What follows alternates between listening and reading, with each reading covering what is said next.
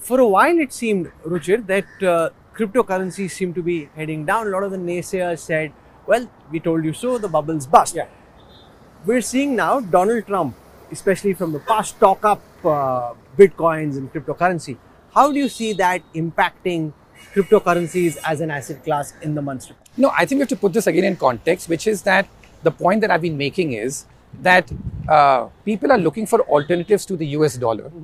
And they have not been able to find it in other currencies because whether it's the Chinese currency or the euro, they face even bigger problems than America does. So the default option for them have been two. One is gold and second has been Bitcoin and crypto as alternative asset classes. So I think that's what's going on because remember, a lot of people also who were bullish on crypto said that this would replace gold. Instead, gold has done equally well this year or almost as well as crypto has done. So do you see over the past 4 years, especially with a supportive president, which I suppose would at some level impact policy as well in the United States and have a ripple effect globally, do you see cryptocurrencies emerge as a more robust, more meaningful asset class? It already has. You know, I think beyond where we are. Yeah, in terms of the fact that I think it's here to stay, which is that crypto is like here to stay. Sure, there's a lot of speculative fluff which has been built up on the price, but I think as an asset class, it's here to stay.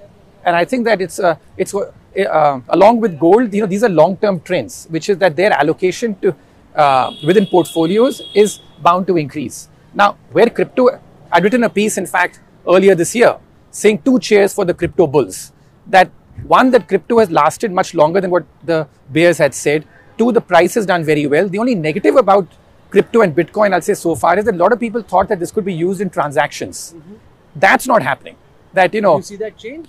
No, I'm not seeing any sign of that. So it become an asset class, but as a transaction medium, crypto really hasn't picked up.